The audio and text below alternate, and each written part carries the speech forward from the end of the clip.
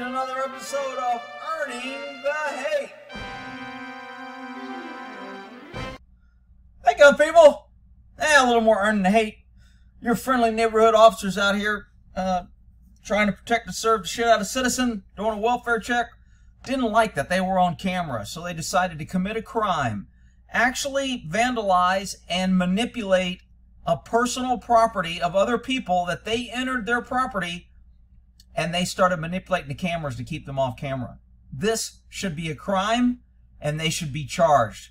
This is BS. This is your typical, I know, isolated incident. Rick, not all cops are this way. This happens to be a quota hire who has somehow been promoted, and she is the senior officer on scene. Watch this guy follow her around and follow her lead. The cops on the cops.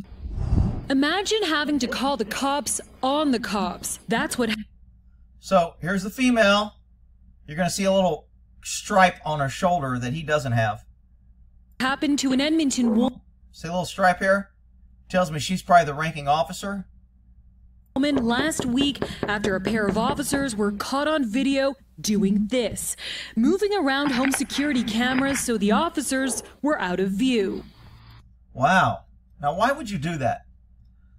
Now, if we're serving a warrant, and, you know, all warrants are kind of somewhat risky, but if it was a high risk to where these guys are gangbangers and they're dealing dope and we expect them to have guns, or we've dealt with them before, or we know some of the guys in there and we got a couple of arrest warrants or whatever, when we approach the house, if we find a camera and we know when we do our drive-by and check the place for dogs, etc., so we can come back and brief, okay, here's what we have. We got a gate here, we got a lock, we're going to need to cut the lock or jump the gate or hook it up to the truck and pull it, you know. So we get our plan as we do a drive-by, and if we see a camera, we'll normally have one person designated to cover that camera. He'll run up and either hold his notebook over it or whatever.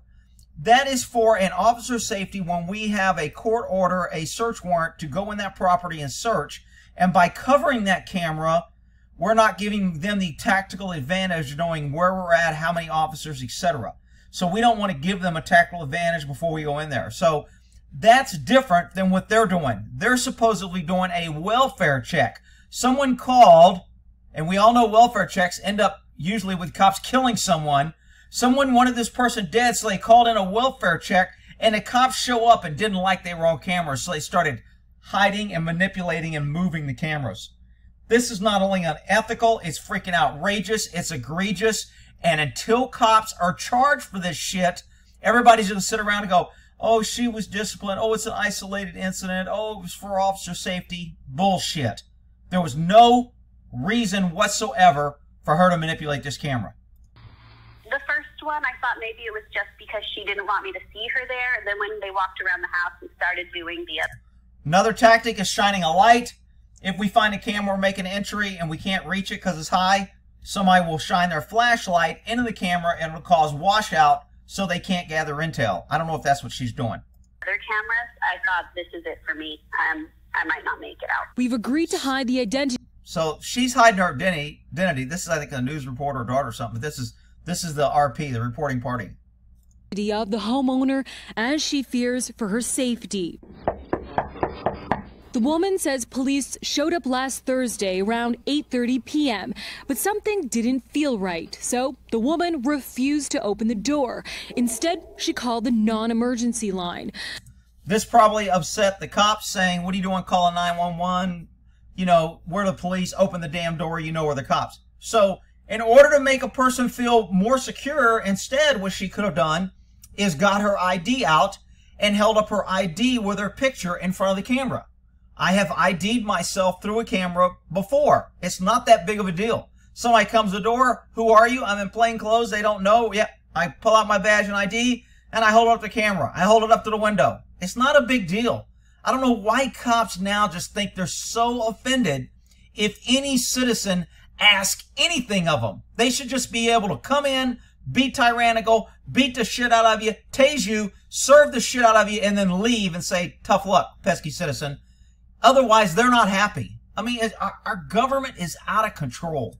But while on hold, she saw the female officer moving all her security cameras to face another direction. Now, she said moving all, so she didn't even do it on this one. She did it on multiple ones.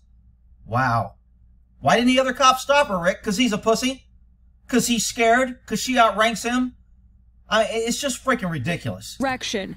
That's when she dialed 911. She was scared of what would happen next. I might die today. I actually texted a couple people and I said, you know, if this happens, just remember that, and that might be it. She says one officer then tried to kick down her back door.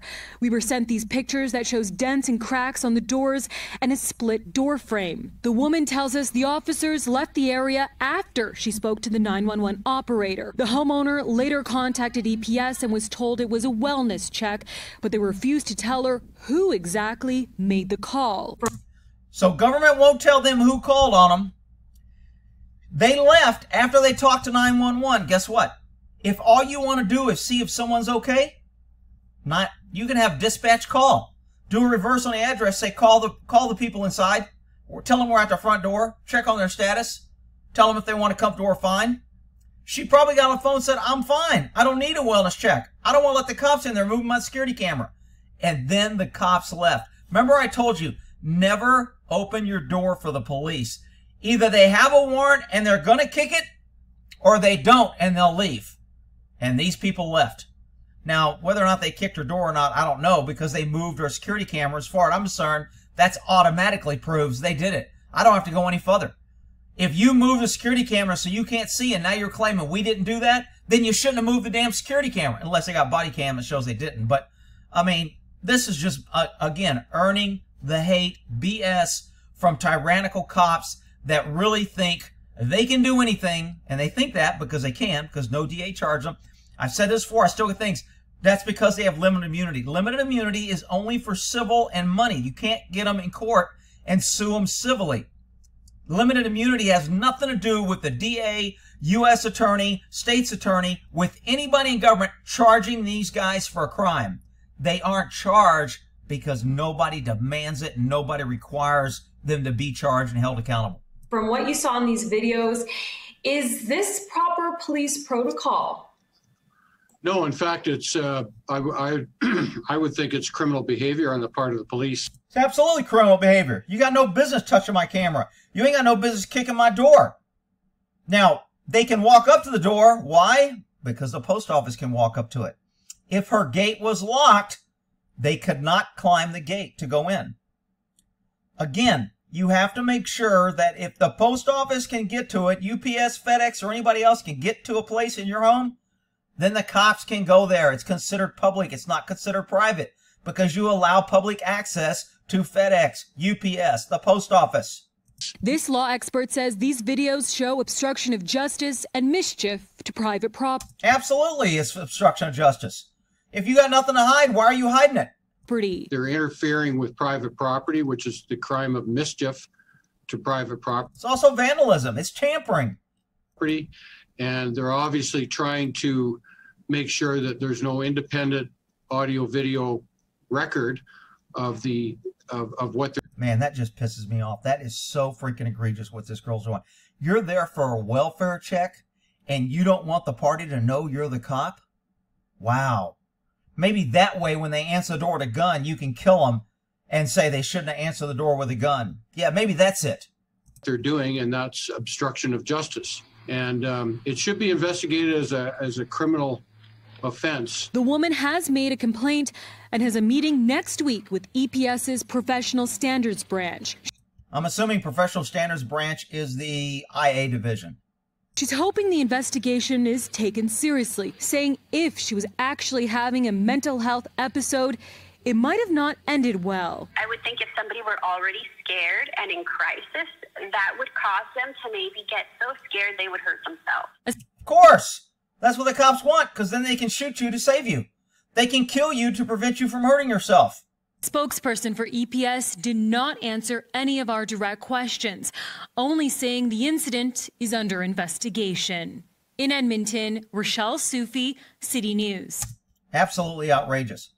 Earning the hate. But Rick, you're just picking on her. Okay. All right, we'll end that there.